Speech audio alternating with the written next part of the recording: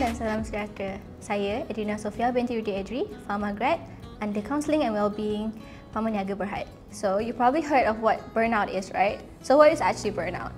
Burnout is a syndrome. It's when you are tired physically, emotionally, and mentally, which is the cause of prolonged stress.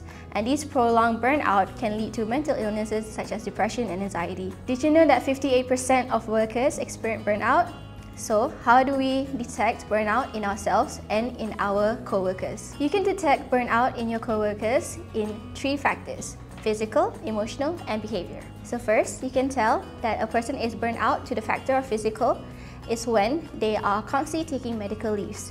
And you can see that when they come to the office, they are always tired, they look drained, they always have headaches, they have stomach aches, because you have to remember that when you are mentally ill, you are also physically ill. Second is the emotional aspect. So in the emotional aspect, you can tell that a friend is burning out is when they have no motivation, they are also thinking that they're always going to fail, they have a negative perspective in life. So lastly, behavioural aspect.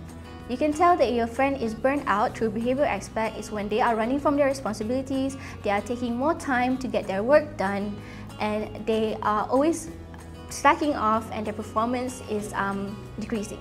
So, take care of yourself, take care of others, and remember that it's okay not to be okay. Selamat menyambut Bulan Kaunseling dan Kesihatan 2024. Terima kasih.